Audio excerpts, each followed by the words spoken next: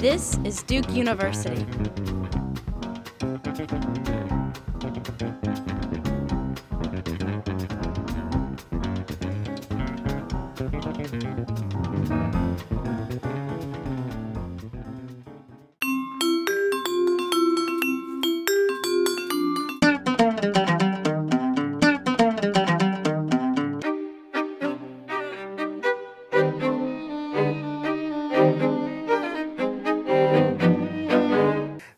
Cathy Davidson is the Ruth Duvarney Professor of English and the John Hope Franklin Professor of Interdisciplinary Studies here at the Franklin Humanities Institute and in the English Department. We know her many books, Revolution in the Word, the 36 Views of Mount Fuji, the edition of Zitka Lassa, and also I think something that might be quite appropriate for us to think about here today, Closing the Life and Death of an American Factory, in terms of what's happening as we speak. So I think I will just pass it on to Cathy because we're looking forward very much to the discussion, and so please welcome Cathy. Interestingly, I've given a lot of talks at Duke about HASTAC. There's little flyers on your chairs about the competition that HASTAC is co-running with the McArthur Foundation, Digital Media and Learning. That's informational, but if you know anyone who might be interested in applying, there's still 15 days left before the deadline. My two esteemed colleagues in HASTAC are here, and I'm not sure if everyone knows them. Mandy Daly, who runs the Digital Media and Learning competition, and Jonathan Tarr, who's HASTAC Program Coordinator, National Program Coordinator. What occurred to me, though, is I had never actually given an intellectual paper on digitality before. I'm finishing a book on cognition and digitality. This actually is not really part of that book, but it is a real live scholarly red paper with footnotes and references. And I've never done that at Duke, which is kind of funny since I do it every place else. So I thought today I would give a real paper. It's a real paper with a mystery because I have no idea if these slides are going to correspond to what I'm saying, but you know, we can wing it. So the paper it's got 5 parts, and I think it has 18 slides, and it's 23.5 minutes long, just so you can plan your time. So part 1 is defining and dematerializing technology. The brilliant polymath and information age sage Alan Kay likes to say that technology is anything invented after you were born. His witty definition reminds us that although technology seems like a noun, it operates as a verb, an active verb that incites generational anxiety, paranoia, confusion, and fear. There may now be 1 billion registered users on the internet and 3.3 billion users of mobile phones worldwide. But those enormous numbers incite less anxiety than the image of a teenage girl secretly texting no one knows who, or an adolescent boy using his cell phone to play a first-person shooter game. The enthusiastic use of mobile technologies by youth as their own networked social space, what has been called a third space that is both private and public, is the source of much current cultural anxiety. Of course, when tragedy strikes, as it did this summer, with the horrific story of Tomohiro Kato's mass murder in Akihabara, Japan, technology is often blamed. But interestingly, it's only some technologies that are blamed. Quote, a penchant for anime and computer games, the pundit said, warning about Kato. Kato had blogged from his mobile phone before running his truck into a crowd in Akihabara and killing several people. What was less mentioned in the media accounts was the fact that he was a part-time and way underpaid factory worker. His occupation was rarely noticed in the media. Yet if this tragedy had occurred in 1930 or even 1960, surely the deadening and dehumanizing nature of factory work would have been analyzed as the cause. Factory work, however, does not fit into our contemporary narrative of the stressed-out post-industrial, so-called post-industrial, age of information. Similarly, whenever there is a terrible incident of school violence in the US, games seem likely to be labeled as the culprit. The FBI itself recently made the linkage explicit, noting that school shooters were almost always game players. Maybe. But the problem with that logic was revealed just last week when the first national survey of games and kids playing games online was released by the Pew Internet and American Life Project. It turns out that among American teens aged 12 through 17, and this was a cross-gender, cross-race, cross-economic study, a full 97% play games. That's 97%. It's no wonder that among such a number, there are occasionally extremely disturbed young people who do terrible things. But with a number like 97%, we can no longer think of video games as a problem. What we have, rather, is a changed environment. Whether we are talking about terrible events in Akihabara or the various events that link in the lineage of school violence that goes back to Columbine, the events are tragic, but the explanatory technophobic narrative superimposed on those events is overdetermined. One point of my talk today is to defamiliarize that narrative, or rather to theorize its unarticulated operations and objectives. My implicit assumption is that technology is not just a tool, but a techne, a complex of uneven and shifting cultural, social, familial, institutional, political, economic, ideological, and industrial processes and practices, as well as a locus of anxieties for those processes. A construct such as new technology or new media becomes the test site for fears about the future and about generational continuity. A new technology, are we right? Yeah, is particularly difficult to define since it moves so rapidly from being the object of cultural obsession to invisibility, often with very few intermediate stages in the history of technology. Thus, we find pundits often concerned to ask questions about the impact of mobile technologies on youth. By contrast, we would not inquire about the impact of electricity or automobiles on youth today, although we certainly could, probably should. Indeed, given global warming and all the rest, indeed, we probably would not even pay much attention in 2008 to digital photography as a major area of our concern about subjectivity and sociality. Yet only a decade ago, pundits were warning that digital cameras would forever compromise such timeless human values as truth, authenticity, evidence, and even reality. How quickly we forget. Perhaps we might even say that a technology no longer falls into the category of new when we stop worrying about how it will change us. We cannot see that it already has. One of our functions as ethnographers, designers, theorists, and historians of technology is to discover the submerged or embedded operations of cultural change. Another function is to expose anomalies, those factors that command our society's attention when seemingly similar factors are ignored. So it is intriguing to think not only about what counts as new technology, but what does not count as new technology. Copy machines, videotapes, CDs, MP3s, fax machines, even email. If my Google search is in any way illustrative, there's been relatively little moral commentary on humankind going to the dogs because of these technologies when they were new. They were not particularly clumped and marked and categorized even under the phrase new technologies.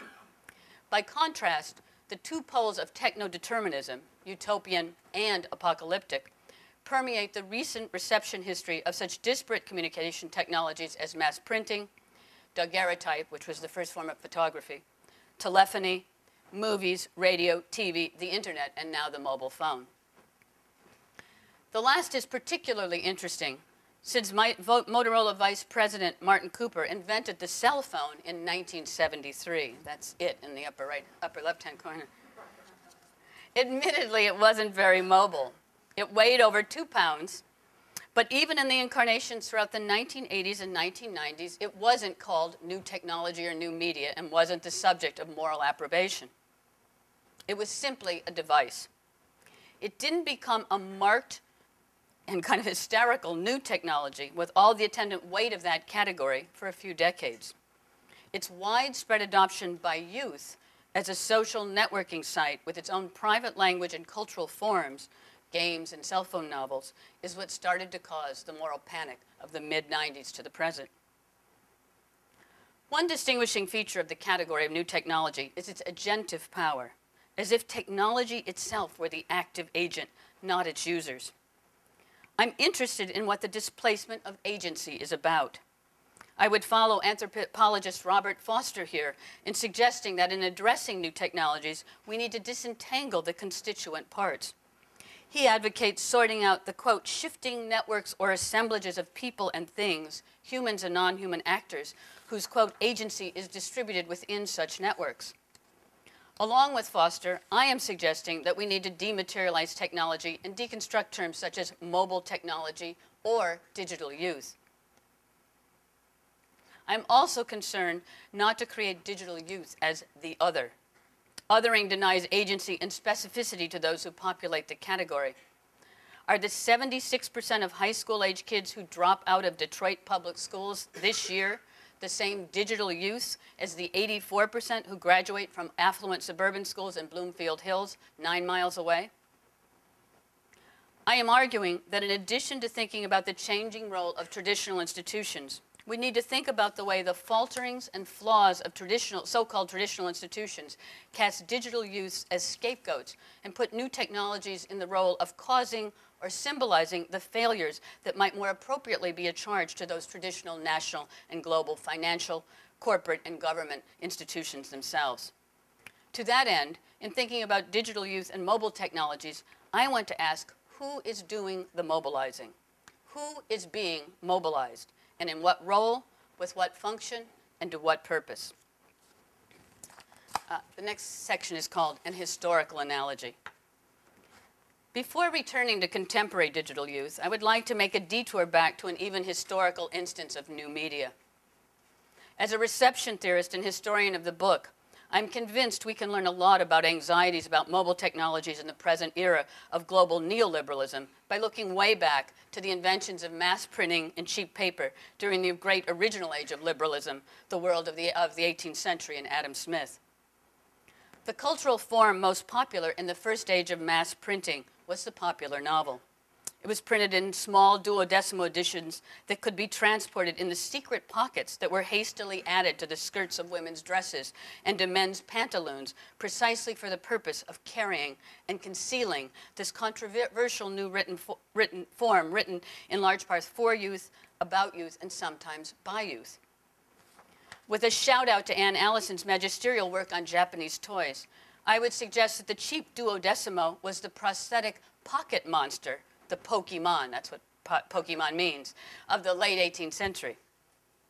As I've noted a long time ago in Revolution in the Word, the rise of the novel in America, it was not just historical accident that the American Revolution occurred the same year as the publication of Adam Smith's An Inquiry into the Nature and Causes of the Wealth of Nations. The founding fathers in the U.S. were steeped in Scottish liberalism, which formed the basis of much of the post-revolutionary thinking, including the U.S. Constitution, with its overt exclusions based on race, gender, and property, and its near-profound hysteria over mobocracy. By the way, if you want to talk about the John Adams bio, whatever it is, don't ask me. I boycotted it. I haven't seen it. I read the book. That was enough. It's such a, anyway. That's another subject. Ask about the Alien and Sedition Acts and I can take up an afternoon. It is now customary to rhapsodize, that was deleted, by the way, from the series. It is now customary to rhapsodize over the vision of the public sphere among the founding fathers. But this is jingoistic nostalgia, diverse from the actual brass-knuckle politics of the U.S. post-revolutionary period. The public ideology of republicanism used to motivate a populace to fight the Revolutionary War masked a more privately expressed elitist, aristocratic, and anti-democratic Anglophilia. Interestingly, what many of the founding fathers most feared about the mob was its new media, its fascination with an uncontrolled, unruly, illiterate new form, the popular novel. Mass printing, the production of cheap paper and ink, and the mechanizing of bookbinding, along with the creation of circulating libraries for cheap distribution, made novels available as never before. As with video games, texting, and other popular forms of mobile digital culture today, in the late 18th century, the relationship of technology and its popular cultural products worked the other way too. because of the insatiable appetite of a new demography of readers, the undereducated and the young of all classes. The enormous popularity of the novel also fueled technological innovation. It created a market, a need, and a consumer public that made innovation more profitable and thus possible. What worried the elite was that non-privileged readers, exactly those excluded from full citizenship by the US Constitution, were devouring cheap novels written with a relatively simple vocabulary and a plain style, and that featured uneducated, resourceful beggar girls, runaway slaves, serving maids, and factory boys. These books were wild, episodic, and romantic tales like Sex and the City of adventure and seduction, full of sex, cities, scandal, corruption, piracy, cross-dressing, and swashbuckling of various sorts. The main characters were typically bold and yet economically humble young heroes and heroines who were often in peril because of villainous aristocrats who were often both slaveholders and libertines. Many social arbiters blame the new medium of the novel for contributing to anarchy, social unrest, the erosion of traditional social institutions, including the family, school, and work.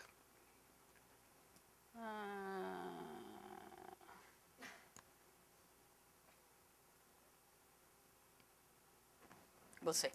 Novels, it was said, led the young astray, made them both promiscuous and vulnerable to sexual predation by adults, caused dissatisfaction with authority figures, disrespect for parents, and led to an addiction to solitary pleasures that unsuited them for productive employment or social life. Novels instigated youth to violence against others and themselves. Lots of suicides in novels. Novels made young people stupid, distracted them, and spoiled them for responsible adulthood. Sound familiar? Oh, wow. The cell phones are revolting. The use of an analogy. This is part 3. The brief summary of points of similarity between the Jeremiad against the early American novel and the great era of liberalism and the contemporary screeds about our mobile computational technologies in our neoliberal era helps to focus the question of why this technology and not others. It also illuminates the related question of what is new about this so-called new technology. One of the key similarities is in the issue of agency. Whether early American novel or video game, an agentive power is attributed to the cultural form and its enabling technology. We see this in the titles of 2 books that have just appeared in 2008. Maggie Jackson's book is called Distracted, The Erosion of Attention and the Coming Dark Age. Ooh. And Mark Bauerlein's book is even better. It's called The Dumbest Generation, How the Digital Age Stupefies Young Americans and Jeopardizes Our Future, parentheses, or don't trust anyone under 30.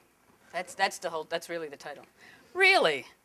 This apocalyptic adult hysteria reminds me of Jeremiad's Against the Novels, which came with titles such as Novel Reading, A Cause of Female Depravity.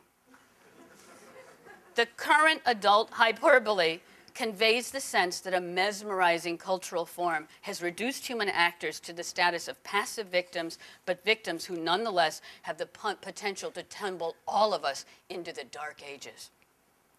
The rhetorical formulation, the evacuation of agency, most clearly resembles, here we come, discussions of inductees in a cult and its mesmerizing leader. Historians of film and television will recognize these tropes. The digital game has all but displaced television as the preternatural power beyond human agency that can be blamed for the monstrous act of youth violence wherever it erupts. The adjectival digital in the construct digital youth becomes the agentive explanation overriding any other factors including economic future, current job possibilities, mental state, bankrupt school system, breakdown of familial relations, and so forth. Next part is called digital agency. Do it yourself, which is DIY culture, or do it for them. As co-founder of HASTAC and as a member of the John D. and Catherine T. McArthur Foundation's initiative on digital media and learning, I have for several years had a large professional stake in thinking about digitality and learning. What is new about new media? I keep asking myself and others. The more I think about it, the more I think about what is most striking about this era's particular form of new media, and about digital youth more generally, is participation, a term I'm using to imply both agency and interaction. I would love to discuss this further, but I think it's time to reconsider the bowling alone paradigm put forth by Robert Putnam in terms of virtual networks and virtual communities.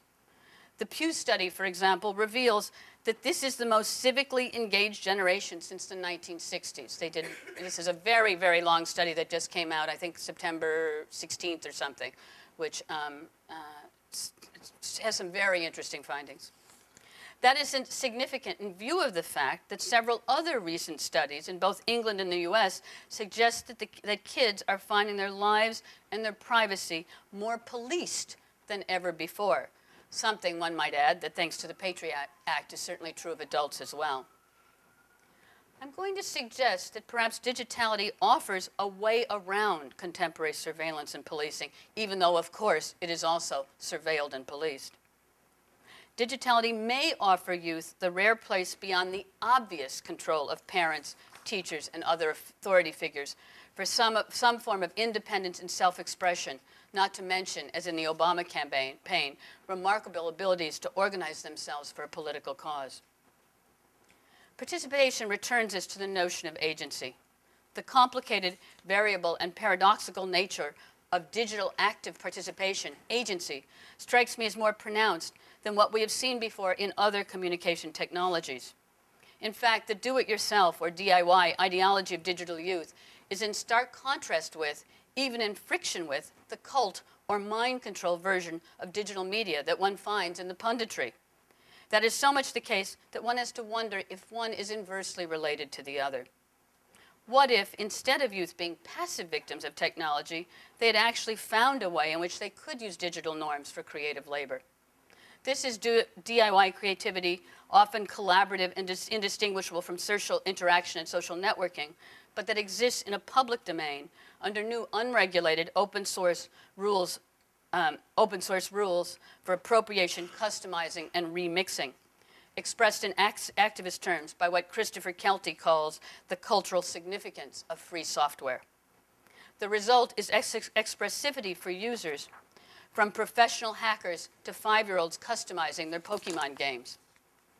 But here's a caution too. Digital creativity is also a lucrative source of free labor for corporations investing in mobile technologies. Do it yourself becomes do it for them. Whoop, that was supposed to be before. Okay. So this is do it yourself, and I'll get to do it for them. Data mining. Whose data?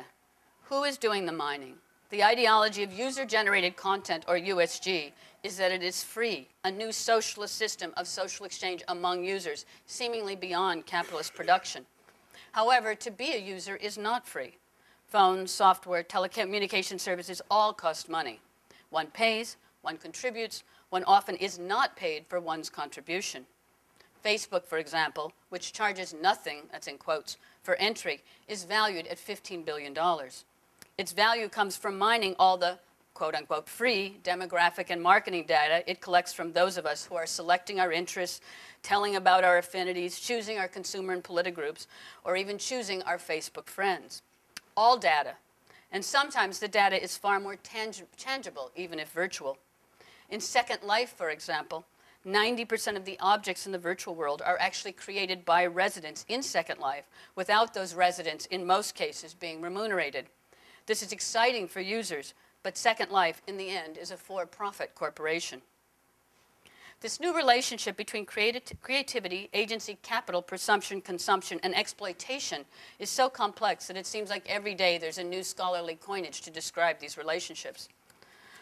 Quite a while ago, Alvin Toffler used a pre-digital term which has been taken up again, prosumption, a term that originally was used to delineate the complicated relationships of production and consumption. Axel Bruns has recently coined the rather grotesque producage to suggest even further that the issue is that the producer of content is also a user. Consumption doesn't really even fit within this new paradigm. And Tom Bolerstoff has recently begun to talk in terms of, quote, creationist capitalism, with the religious overtones completely intended. And by that he means to designate a new form of labor where creativity itself is the labor. Yet what all of these terms obscure is the gigantic global profit being made from so-called free user-generated content. Do it yourself is also do it for Rupert Murdoch. What is also missed in the US is that the neoliberalist betrayal of the promise of visionaries such as Tim Berners-Lee and, God bless him, Al Gore, of a publicly funded information superhighway. Of course, this has come up again in the Obama campaign, but for the last 8 years, it's completely been abandoned. We are now far closer to a global digital tollway.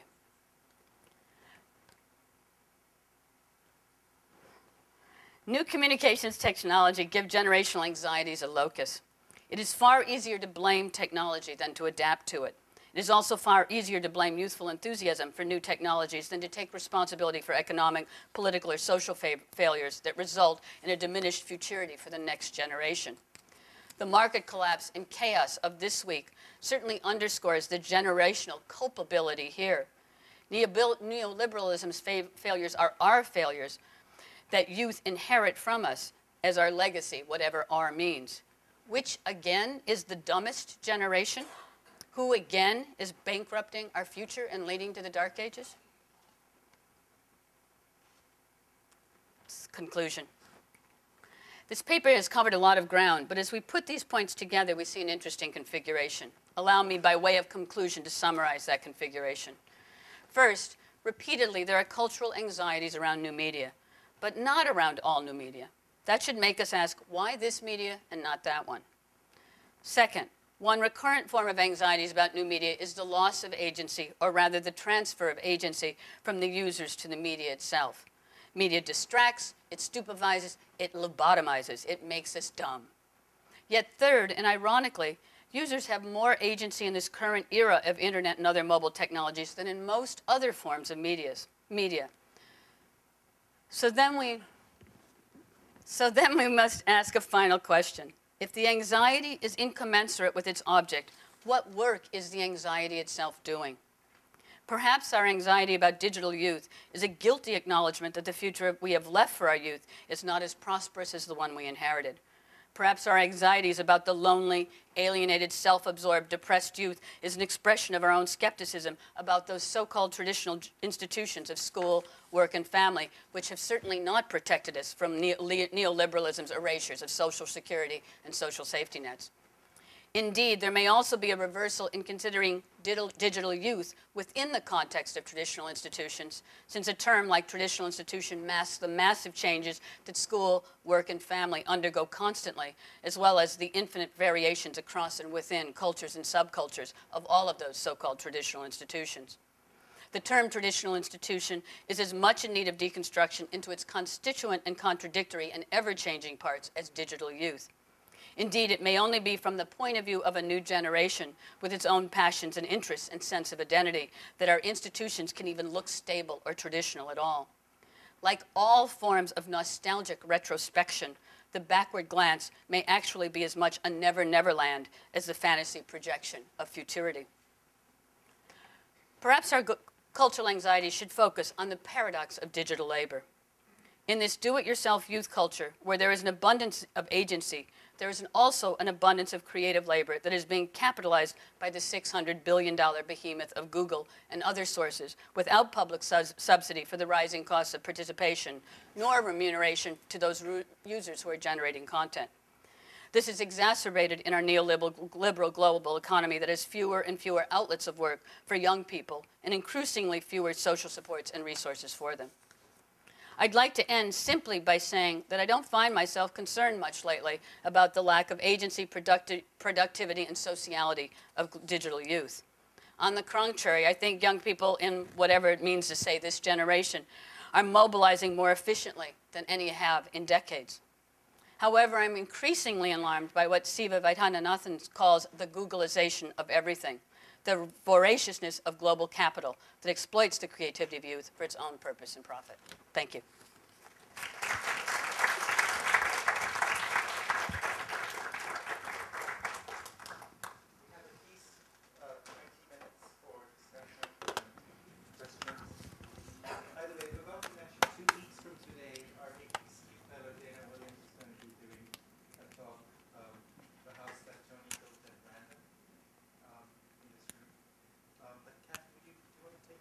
Sure, I'm happy to.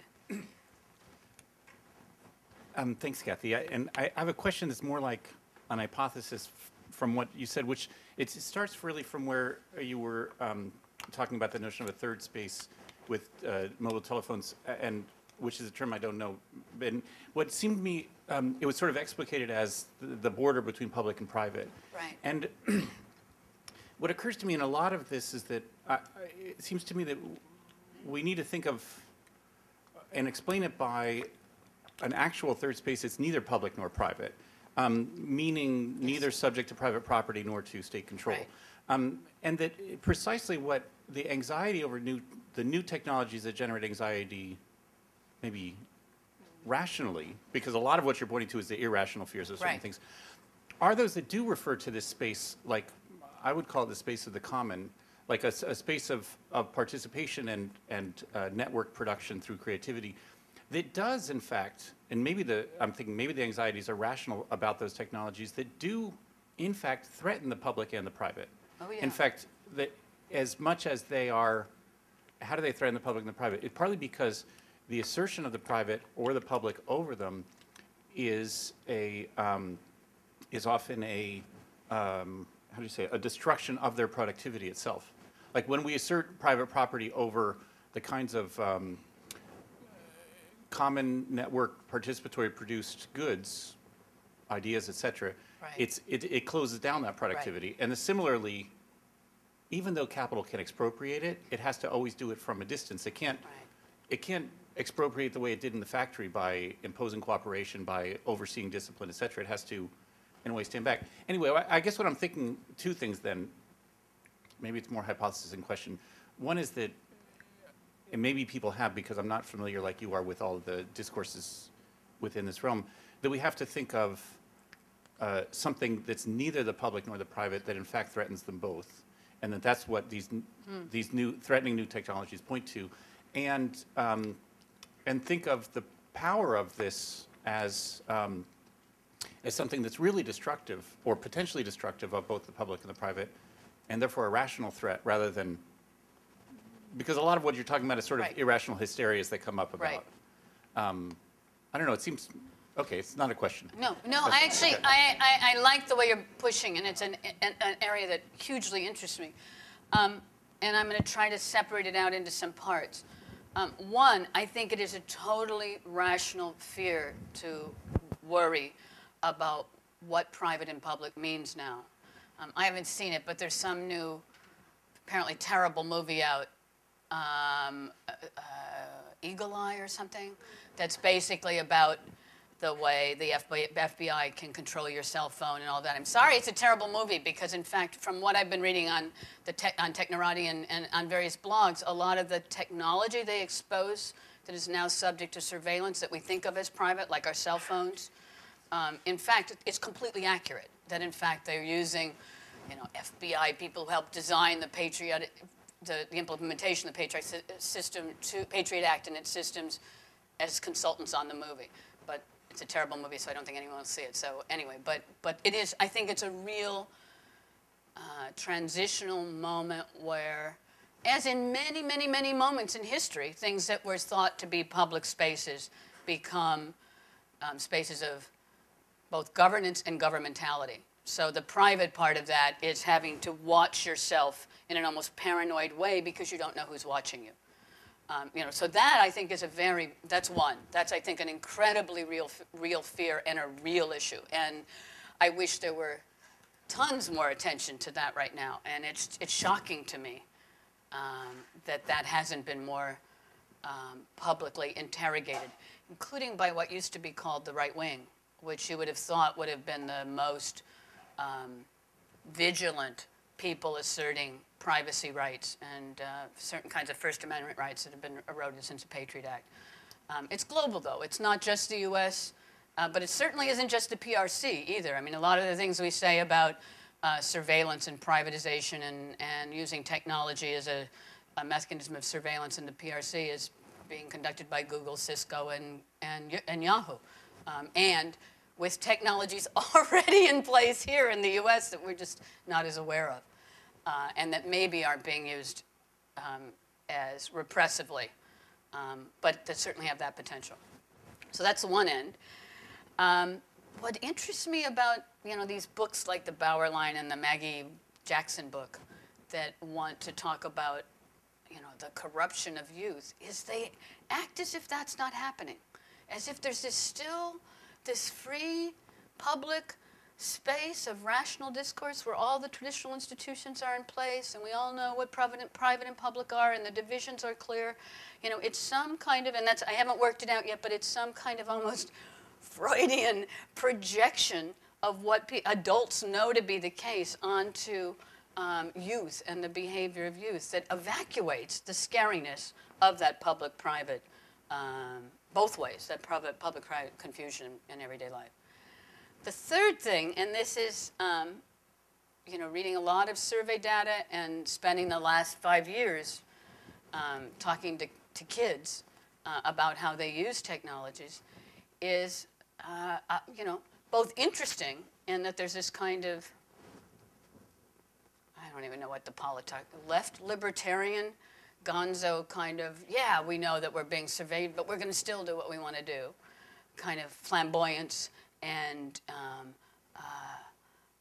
rebelliousness that's, I kind of applaud because it's great, and on the other hand, it scares me in terms of the kind of paper trail or a digital trail and the digital dossier that can follow you the rest of your life that, in fact, kids are creating. So that's not that's also just a lot of things. But I think we're in an utterly transitional moment that we can't see. The reason I like to go back to the 18th century is so many of these issues, you can see both what is clear and what isn't, what is paranoia and what is projection and what happens with different kinds of technologies and then what seems to be different by those kinds of comparisons. I think the economic and the neoliberalist economic structures of the present and the way that plays itself out with this new technology are really, really, really interesting. And I don't think anyone understands it yet. I think we're in such a transitional moment that we can't really see what all of its configurations are. Yes, Patrick. Microphone. Great talk. Thank you. I have two questions and then a comment that may reveal why I have these two questions. Are complementary to each other. The first question is, why do we choose mining technology as a point of anxiety? Second question is, well, I'll make the comment first. I would say that in my experience, mining technology is, as artificial intelligence is far more artifice than intelligence. And the second question is that doesn't our anxiety of the mining technology actually contribute to the capital power of institutions that leverage that technology?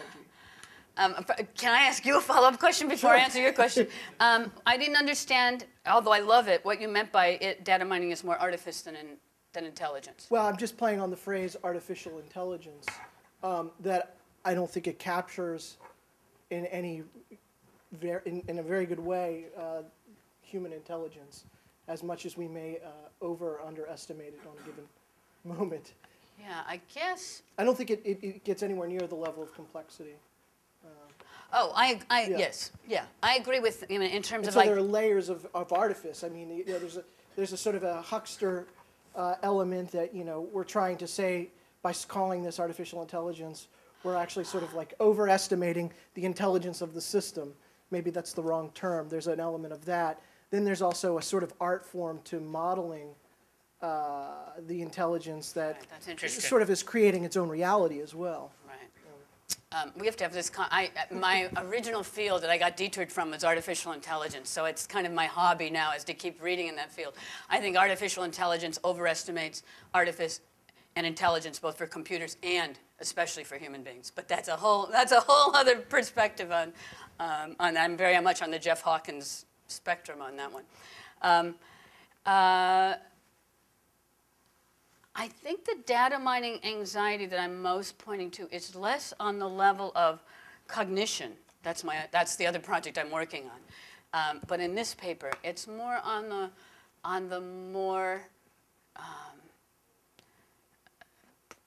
practical governmental level of what happens when so much of your private life is recordable and retrievable and searchable by people who also willfully misuse some of the semantic tools, some of the so-called Web 3.0 tools to manufacture certain kinds of patterns that may or may not be there simply by the selectivity of the search terms they're using to find out what your history is. In other words, if you're taking as data every written record I have produced in the last 10 years and then searching that in a very, very selective way, you can create a pretty scary profile. Even for someone as unscary as me. Right, right. But isn't that like sort of the power of that is the fear of that for somebody to say, I know this about you. You could react to that gesture by saying, on the one hand, so what? Or on the other hand, you could say, oh my, you know all this about me. I'm scared. Right. Well, Howard Rheingold, who I think is still one of the smartest people on this whole issue of virtual communities, just said, "Oh, I gave up privacy. I gave up privacy 40 years ago." You know, he was one of the people who was working on the Well, that first internet, the ARPANET and first internet projects way back in the 70s, 1973, 75, and he just said, "Oh, forget privacy. It's a myth. It doesn't exist.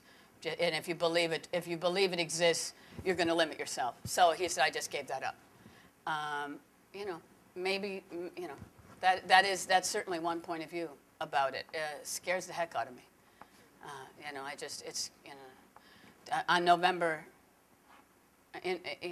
mid-November, I'll be able to tell you how scared I am. But it scares me a lot. Yeah. Yes. Sorry. Yeah, I wonder, with reference to your research, how do you keep an eye on the changing forms of aesthetics and arts? How do I keep an eye on the aesthetics? Yeah, the changing forms of aesthetics and arts, and what effect it has globally or locally. You know, it has such interesting effects, and I don't understand. Some of it I don't understand at all. You know, there's so many interesting things. We've just hired this person who I think is one of the most brilliant, beautiful artists using new media, Bill Seaman, who's here at Duke now. He and I have these conversations, and I'm totally excited about what he's doing. I'm aesthetically totally excited about what he's doing. And then there's a world where I realize my brain just doesn't know how to go there. I mean, you know, this idea of brains talking together, what happens if you could communicate in virtual communities and just didn't have the computer there, which goes back to, like, you know, Charles's Peirce in the 19th century, Augustine before. You know, there are many different people who've talked about communities and mental and visionary communities. I think we're in a very interesting aesthetic world. We're hoping to be able to bring as a visitor to Duke a professor at Concordia University, Shawei Bin. I may be confusing him because I have a good friend with a very similar name. And Shashin Wei, thank you. Shawei Bin is my friend. Who's doing these beautiful installations that you go into and you can hear this bird and feel it brush your cheek, but you can't see it. It's just you experience the presence of this. I mean, that's pretty. I mean, there's some really, really interesting things happening. Somebody from India recently sent me this astonishing novel that was written on cell phones and internet and all kinds of things by thousands of people who contributed together. And she was writing to ask if I could think about an American publisher. It had been translated into English. I realized, I was so out of my depth. I mean, this is a bestseller right now in India, and it was like a whole different sphere of reference and allusion and narrative association than I understood. I've spent time reading transliterations of Japanese cell phone novels. I don't get them at all. I mean, I just don't, it's not my medium. I'm not a very good texter, so I don't understand the medium. But I think we're on the verge of some very, very interesting things aesthetically through both textual, non-textual, visual, sonification, all kinds of really interesting things are happening right now. And we've just begun to explore what those implications are and how that happens. One of the most important ones is authorship. You know, if you're working on things collaboratively with sometimes hundreds of thousands of people using new digital media, you know, what does that do to the concept of authorship, which we've, been interrogating for 40 years already? It's very, very interesting. Thank you. Yes. Yeah, this is really fascinating topic. I was wondering if you could say something more about this whole question of privacy that you were just talking about. Because it seemed like the old, if there was an old thing, there was a sense of privacy first to do with the body, Right. which you feel is private, then the home, which is sort of where you Right. live, and so there's that secondary, sort of these concentric boundaries of privacy. But then with this new technology, which cuts across all these spaces, it seems that what develops, and I'd like you to sort of say a little bit more about this because I'm not quite sure where it leads, is new forms of secrecy that actually are also private, because there's data encryption, there is multiple avatars that you can use in all of these virtual worlds. And so instead of privacy, you seem to have sort of a fragmentation, but also a pluralization of multiple forms of secrecy, Right. which are all then supposedly linking back to this one individual who's sending their data privately or adopting this avatar in that virtual Right. world and so on. But that's, to what extent are those the way in which the artificial world is also creating some kind of difference between that which can be mined and that which can be encrypted? This is one of the areas that I find quite fascinating, is how you can create a virtual world with a full, quite rich and varied life that is lived by your avatar, who, it's pretty easy to trace. Patrick, you know much more about this than me. It's pretty easy to trace an avatar back to the person who creates it, though, right? It depends on what environment you're using, what virtual. I guess if your computing system is an IP or something, you really start with an IP address account, so that's really only a geographic location that can change. Interesting. Okay. People can That's true. That's true. Yeah, that's true. On Facebook, I have a whole bunch of friends that are avatars. And I made the mistake once of somehow something came out that she actually knew me at Duke. So because she or he, the avatar, had made the comment that they had met me at Duke when this person had been at Duke, I did what turns out to be like the most ist thing you can do. I don't have a word for what goes before the ist, of asking her, I don't have a word for it, real name. What were you going to say? I asked who, I said, oh, you know me, who are you? Whoa. People were unfriending me so quickly. I just did. It was such a violation of the community rules. You don't ask somebody's avatar who they are in, and I'm forgetting the terminologies now, but we'll just say, what is it? Meat space, yes. Yes, I was asking a very meatist question. Literally, within 20 minutes, half of the avatars were unfriending me on Facebook. Now, Facebook itself is it's a virtual social space. So it's fascinating. We are in a world where people are creating, I don't know if they're secret identities. They're incredibly public identities. They just don't happen to be tied very much to meat life, or they could be tied to meat life. But they're an alternative identity, which I think is one of those really interesting. That's partly what inspired this paper. In fact, a lot of the people who are giving talks in East Asia were specifically concerned about virtual identities and how you create privacy and secrecy in virtual realms. The other issue, though, about privacy, for this book I'm doing on cognition and digitality, I thought I would get a brain scan done because it's really hard to use other people's brain scan. But if you use your own, you own the IP for those. But I got warned, and I'm in a family that happens to have a number of people with brain tumors in it, that if I went to Duke and I had a scan of my own brain and it turned out there was a tumor in it, even if it was showing no effects, that suddenly I would be in this whole system of medicalization that would be acting on my brain as a diseased brain, even though there would be no baseline to suggest that that tumor wasn't all. So my brain is not going in my book. I didn't want to be part of that. But that's a very interesting visualization and medicalization example of that idea of the body being privatized. Get over that. I mean, your body is only privatized in certain very specific situations. And once your body happens to move over a line into another situation, it's not your body anymore. It would not be my call.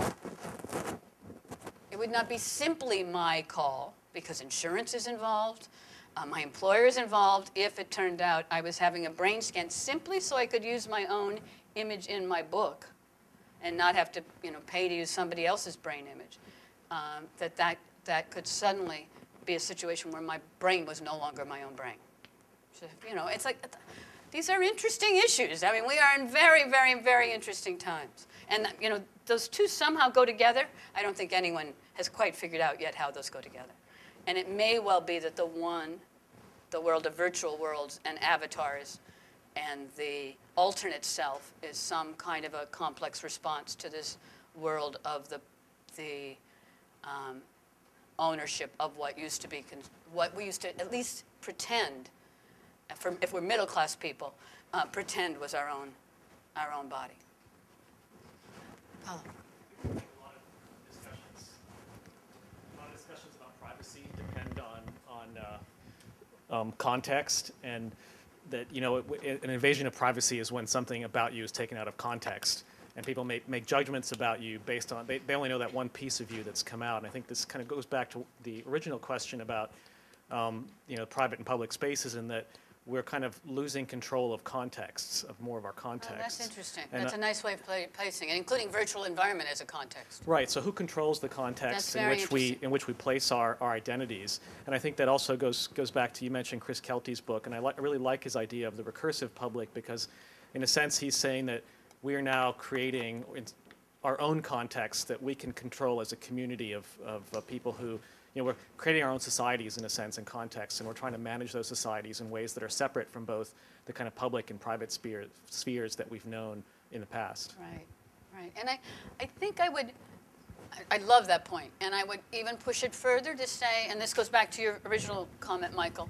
that thing we thought of as private and public spheres is so context driven, not only within the specifics of a historical moment, but a really particularized place with an historical moment. I mean, the most obvious one, the slave and the slave owner, what is private, what is public in those worlds. There's nothing ontologically clear about the definition of private and public. It's entirely related to context and power and legalities, or other forms of definition of, can my privacy define your privacy, or can my public, what is good for the public sphere, define you as a private being? And I think that's it. It's a different version of that is happening now, or a new version, a new iteration of that is happening now. I'm not even sure if it's a different version, but there are different terms in play and different techne in play in terms of how we have to think about that. Right?